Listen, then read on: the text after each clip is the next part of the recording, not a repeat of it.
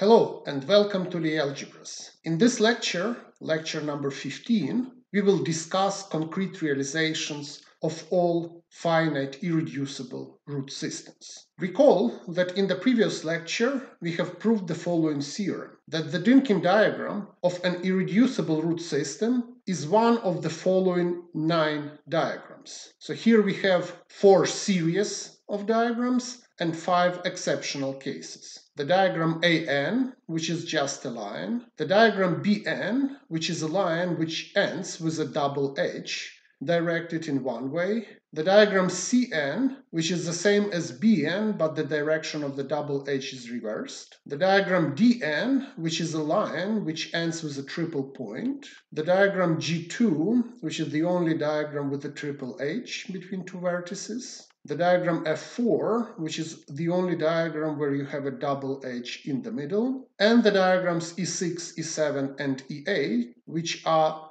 3 exceptional diagrams with a triple point not at the end of the diagram. To avoid repetitions in these diagrams, for the serial diagrams, we assume that for AN the parameter n is a positive integer. For Bn, the parameter n is a positive integer at least 2. For Cn, the parameter n is a positive integer at least 3. And for Dn, the parameter n is a positive integer at least 4. And the aim of today's lecture is to give a concrete realization for each of these root systems, in particular showing that they all exist. So this will complete the classification of all irreducible root systems. They are really in bijection with these Dynkin diagrams. So we start with the realization of the series AN. Actually, we have already seen this realization in the previous lectures. We start with a standard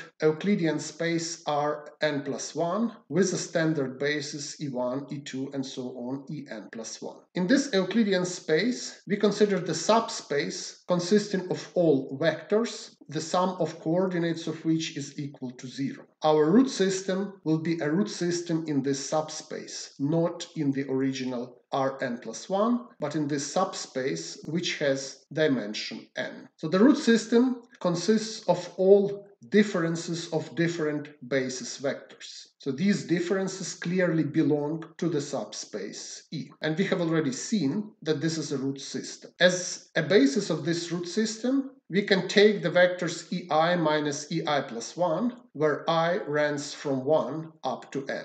Then the positive roots will be differences ei minus ej, where I is less than j, and negative roots will be differences ei minus ej, where j is less than I. Now one can explicitly compute the angle bracket between all the vectors in our basis and see that if I is equal to j, then the angle bracket of alpha I and alpha j is equal to 2. This is always the case. Now if I and j are different by 1, then the angle bracket is equal to minus 1. So we have, for example, ei minus ei plus 1 and ei plus 1 minus ei plus 2. The scalar product between them is minus 1. So the angle bracket will be 2 times minus 1 divided by the scalar product of alpha I with alpha I, which is 2. So we get minus 1. In all other cases, we get 0. So if I and j is far away, then the scalar product of ei minus ei plus 1 and ej and minus ej plus 1 is equal to 0. So this gives us the following Cartan matrix of this root system. And from this Cartan matrix, we see that this root system has type AN. So we only have one edge between any pair of consecutive vertices. And the Weil group of this root system is the symmetric group Sn plus 1, which acts on E tilde by permuting the coordinates of the basis vectors. And of course, this action induces the action on E, and this action preserves phi. So the Weil group of this root system is the symmetric group. Next, let us consider a realization of type Bn. In this case, we take E to be the standard Euclidean space Rn with a standard scalar product and the standard basis. And as the root system phi, we take the set of all vectors in E, which are of the form plus or minus the basis vector, or is a difference or sum of different basis vectors. So it is clear that the lengths of the vectors in this root system is either 1 for these vectors or square root of 2 for these vectors. As a base of this root system, we take the vectors ei minus ei plus 1. So this is just like the basis in the previous case for all I from 1 to n minus 1. But additionally, we have the basis vector alpha n, which is just the last basis vector en. In this case, the positive roots will be exactly the basis vectors and also all sums or differences of basis vectors, where difference is taken for ei minus ej, where I is less than j. And all the negative roots will be negations of basis vectors or negations of the sums of minuses of positive roots. It is easy to check that the Cartan matrix of this root system will be, so for the first basis vectors, they are the same as in the previous root systems, that we will have type an submatrix of rank n minus 1 here. And then the only problem is the last basis vector, which is smaller. It has length 1, all others have length root of 2. So it is smaller than all other basis vectors. Therefore, the angle bracket with this vector will not be symmetric and will be as indicated here. So the coefficient, if you take the angle bracket between alpha n minus 1 and alpha n, it will be bigger than the angle bracket between alpha n and alpha n minus 1 because the length of alpha n is smaller. So consequence, this root system has type Bn,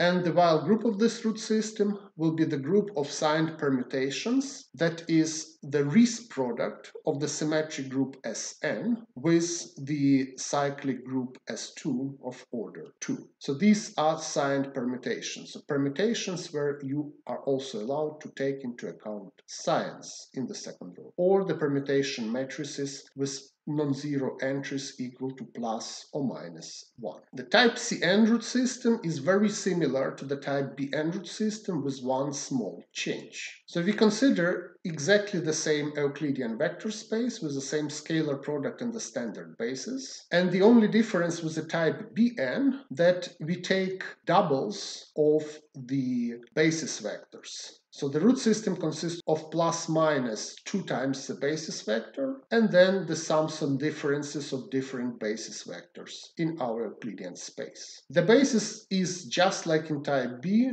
with only difference that the last vector is 2 times En and not En. And now we see that the last vector is now longer. It has length 2, while all others have length root of 2. So the positive roots are exactly like in the previous case. The sums or differences of the basis vectors where when the coefficients are ordered or doubled the basis vectors. And the negative roots are the negations of the positive roots. The Cartan matrix is the transposed one to the Cartan matrix of type Bn, and this is only explained by the difference with the type Bn, that the last basis vector is now longer than others. In the type Bn it was shorter, so we had minus 2 in position n minus 1n, and now it is longer, so the minus 2 coefficient will be in position n minus 1. So this is a root system of type Cn, and the Weil group of this root system is exactly the same as the Weil group of the root system of type Bn. This is a Riesz product of the cyclic group S2 with the symmetric group Sn, so which is the group of all signed permutations on n elements. For the root system of type Dn, we again consider the same Euclidean vector space Rn with a standard scalar product and the standard basis. And as elements of the root system, we take all integer vectors of length root of 2. So these are exactly the sums or differences of the different standard basis vectors. As a basis of this root system, we take the vectors ei minus ei plus 1, where I is from 1 to n minus 1, plus, as a last vector, we take the vector en minus 1 plus En. The positive roots are of the form ei plus minus ej, where I is less than j, and the negative roots are minus ei plus minus ej, where I is less than j. The Cartan matrix is again, as in the previous case, if we take the first n minus 1 simple roots, we have the submatrix, which is a Cartan matrix for the root system of type an, because this is exactly the basis of a root system of type an. And the only difference is the last vector. It is fairly obvious that en minus 1 plus en is orthogonal to en minus 1 minus en. So it is orthogonal to the penultimate basis vector, so we have zeros here. And then for the basis vector alpha n minus 2, so the scalar product between these two is minus 1. And since all vectors have the same lengths, we will have minus 1 in the position n minus 2n and symmetrically in the position n minus 2. And the rest of the entries in the Cartan matrix will be 0. So from this it follows that this root system phi has type Dn. So the only thing is that the last vector is connected not to the penultimate one, but to the vector alpha n minus 2. So this is a root system of type Dn, and the Weil group of this root system will be a subgroup of the group of all signed permutation matrices, which consist of all signed permutation matrices where an even number of signs is involved. So this gives us a root system of type Dn. We have already seen how the root system of type G2 looks in the plane. So this is an explicit geometric picture of a root system of type G2 in the Euclidean plane R2. So the set of roots are explicitly given in this picture, and as a basis we take the roots alpha here and beta here, and the positive roots then are alpha, beta, then beta plus alpha, beta plus 2 alpha, beta plus 3 alpha, and then 2 beta plus 3 alpha. The Cartan matrix of this root system, so our root alpha is shorter and beta is longer, so the Cartan matrix will have 2's on the diagonal and minus 1 and minus 3 distributed in this way, so the second root beta is longer, so the coefficient in the position 1, 2 should be smaller. And the Weil group of this root system is clearly the symmetry group of the regular hexagon, which is the dihedral group D2 times 6. The next root system is a root system of type F4. We take the four-dimensional Euclidean space with standard scalar product and standard basis, and consider the following vectors: alpha 1, alpha 2, alpha 3, and alpha 4. So if we go back to the root system of type F4, we see that it has, if we forget one vertex, what is left is a root subsystem of type B3. So in our explicit realization of type F4, the first three vectors alpha 1, alpha 2, and alpha 3 generate a root subsystem of type B3, and so they give us explicitly, if we forget the last coordinate, the standard basis of the root system of type B3, which we constructed a couple of slides before. And the additional simple root alpha 4 is now not an integral root. Its coefficients are half integers, so this is a vector 1 over 2 times the vector minus 1, minus 1, minus 1, minus 1. If we take these four vectors as the basis of the root system,